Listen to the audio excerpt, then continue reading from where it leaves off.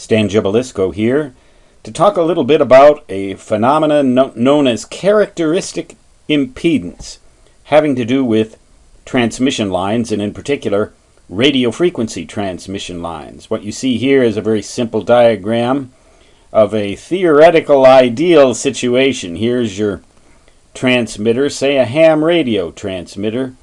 Here's your transmission line. It might be a parallel wire line, it might be a coaxial line, it might even be a waveguide. But in this idealized scenario, it extends forever. The spacing between these conductors remains constant, and in fact the transmission line maintains the same characteristics, the same configuration, geometry, and construction.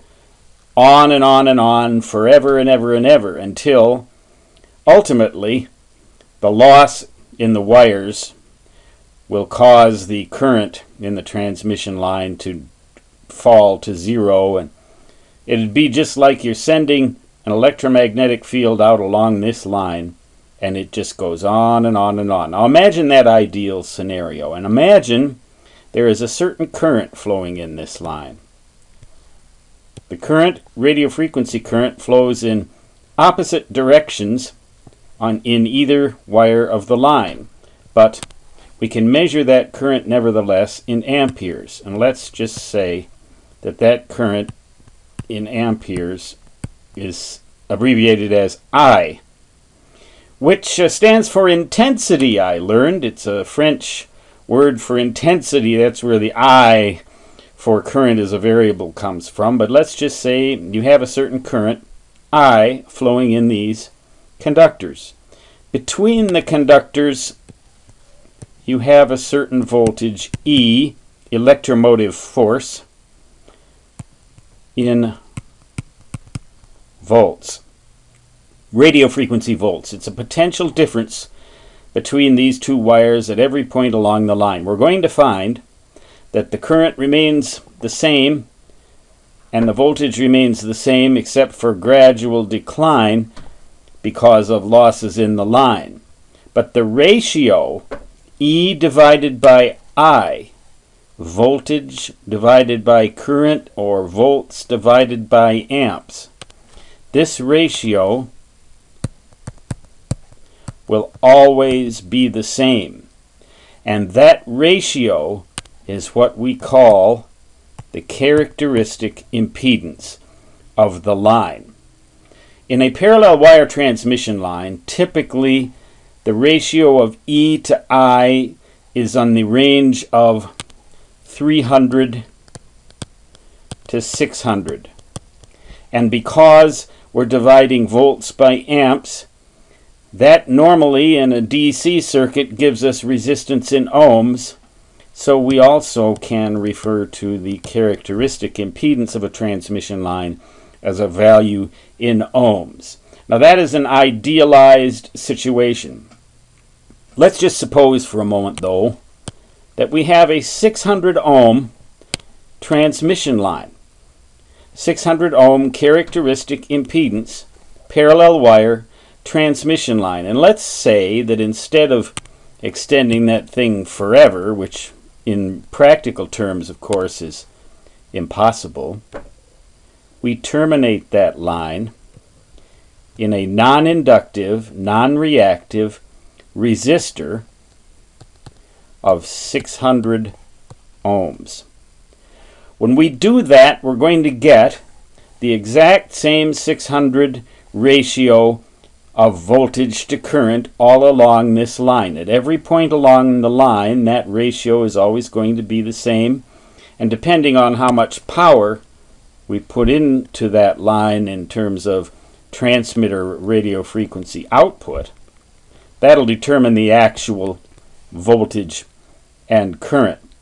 We might say, for example, we might have 6 volts, and then what would the current be? You tell me.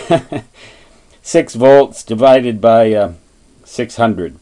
600 volts, 1 amp, but that's a heck of a lot of power there if you have that kind of a scenario. But in any case, if we terminate a characteristic impedance transmission line, certain characteristic impedance, say 600 ohms, if we terminate that in a resistance equal to the characteristic impedance, we will get a scenario where we have uniform current and voltage along that line. But that's the only scenario that we can possibly have where that uniformity of the ratio in the current and the voltage will be that way. That is known as a 1-to-1 standing wave ratio because there are no standing waves on the line. The intensity remains flat all along the line.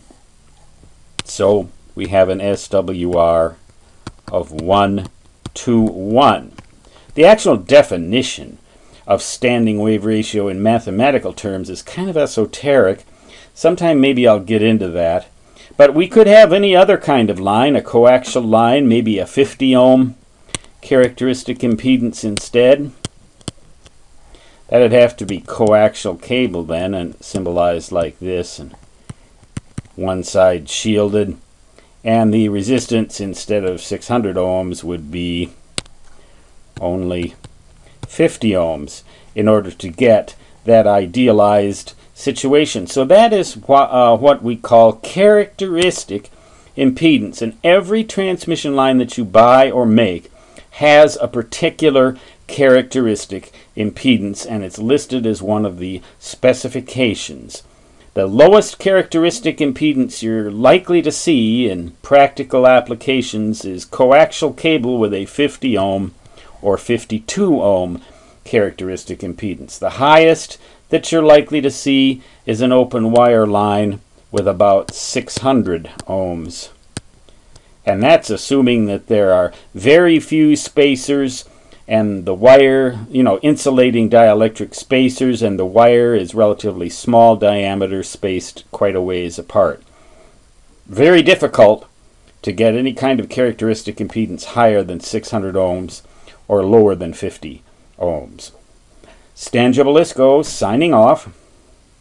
Until next time, so long.